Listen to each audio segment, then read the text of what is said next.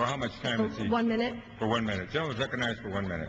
Mr. Chairman, I rise today to offer an amendment to the 21st Century Green High-Performing Public School Facilities Act. The legislation will renew the foundation of our nation's public school system by rebuilding our critical educational infrastructure.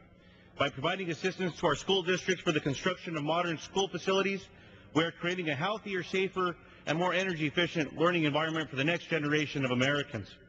I strongly commend Chairman Miller for his work in bringing this important measure to the floor. This amendment, which I have developed in cooperation with my colleague Congresswoman Schwartz, would allow these funds to be used for the construction of greenhouses and gardens, as well as the planting of trees and greenery. Through this amendment, our schools will benefit from an improved environment, additional energy efficiency, and valuable educational experiences for our children.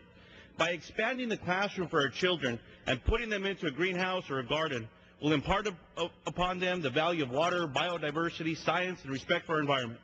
We'll be creating better futures for our children, for all of us. Mr. Chairman, this common sense amendment would allow for energy efficiency and environmental improvements on our nation's schools' campuses. This amendment will add no additional cost to the bill, but will greatly benefit the education of our nation. I strongly urge my colleagues to support this amendment. For what purpose, gentlemen?